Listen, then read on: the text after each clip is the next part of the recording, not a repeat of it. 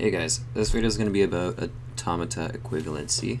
Basically what that means is we're trying to determine if any two automatons that we're given are equivalent, so if they accept the same language, then they are equivalent. This is going to be a bit of a process, but we can stop it early if we find out that the pair of initial states, so here it's A and C, if we find out that these are distinguishable, then we can stop the entire algorithm immediately. So let's get to it. First I want to explain this table. This table is arranged this way just so that we don't end up looking at duplicate state pairs.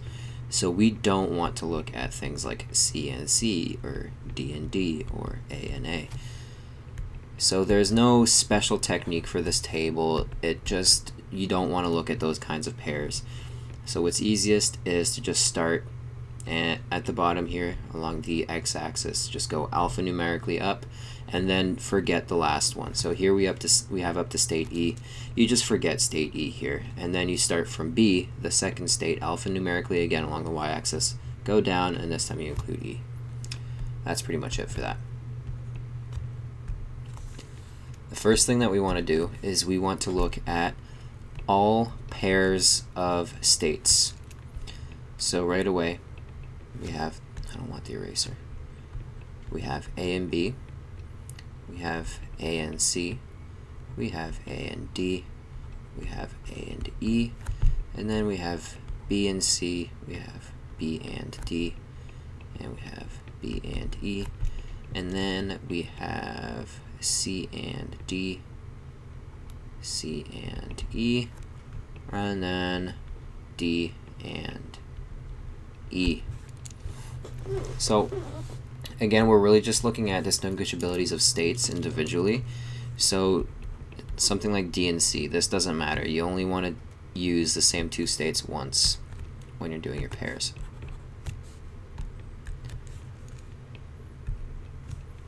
So now we can check out our pairs of states, and for any pair that contains one final state, not two, just one, we have to mark it in our little table with an X. So right away we have A and B. B is a final state, so right away A and B. And then we have A and D, B and C, not B and D, because remember, like B and D are both final states, but we're only looking for one. If one of these pairs has one final state, then we're marking it. So B and E is another one. C and E, nope. C and D, yes. D and E, yes. So we're marking all of these with an X. So A and B, X, and we'll write a little 0 at the top.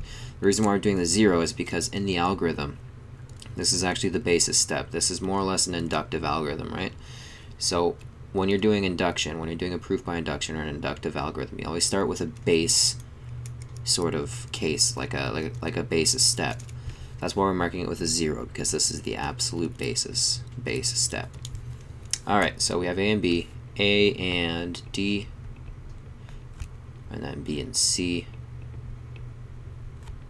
and then B and E, and C and D, and then D and E, which we already have. So now we're essentially going to travel down our list from top to bottom, traveling down our table, and we're going to look at each pair of states on each possible input. Okay, and what we're looking at is only incoming transitions. So when I say an incoming transition, I mean an arrow going into the state.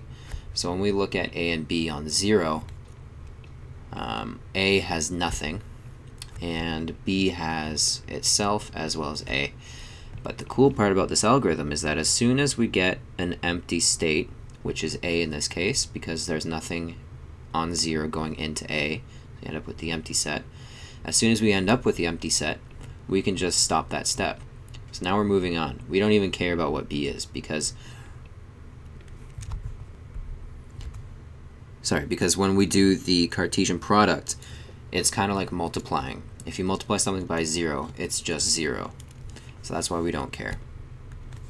Alright, a and b on 1.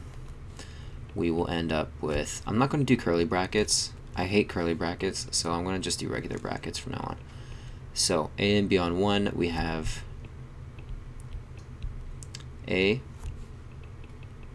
and b. But again, we have the empty set as well, so we don't care. I'm not going to write an x. That might get a little confusing since we're drawing x's in our table. Okay, so now we're moving down our table. Now we end up with b and c.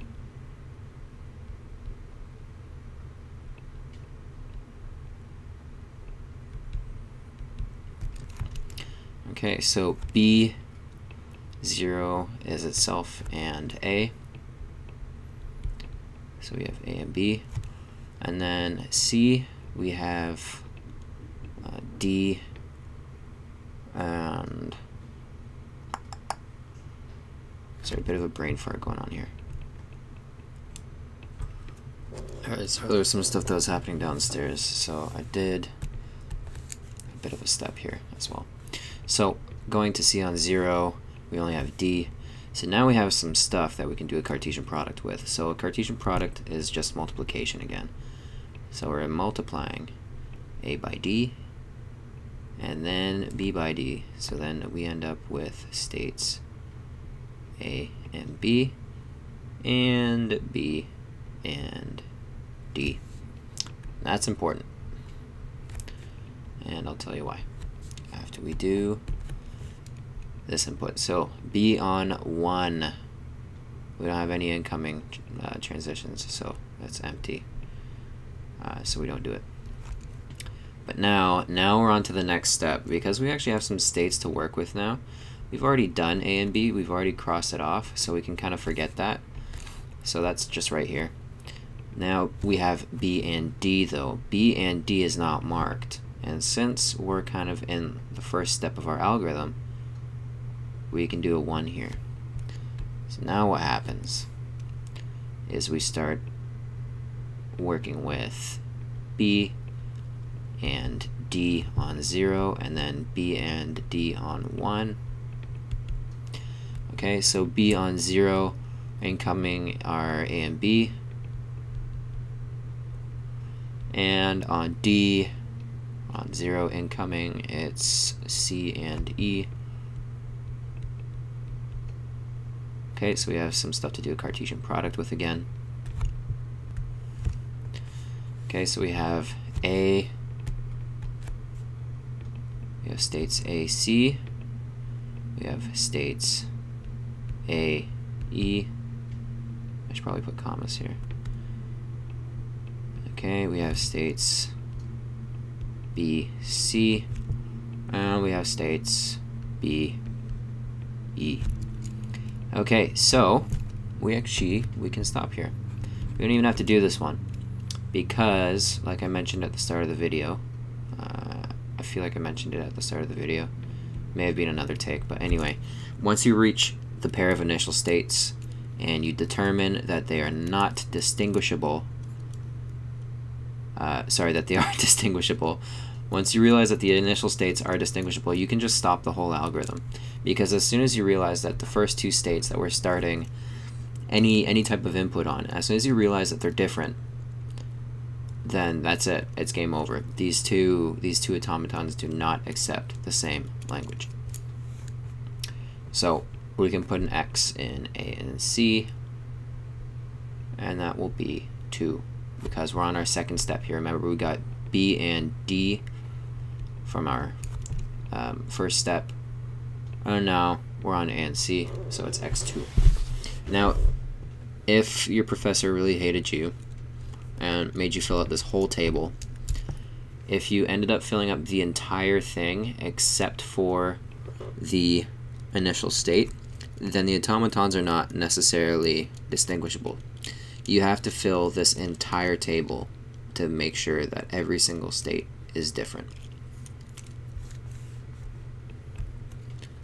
So like on our midterm, there was a part 2 to this question, and that question was basically, are these automatons different or are they the same, and why? It's a completely acceptable answer just to say they're different just because the two initial states are distinguishable. That's it. That's all you need. So I hope that was clear. Thank you for watching. Feel free to subscribe and thumb up and suggest ideas for new videos, and happy studying.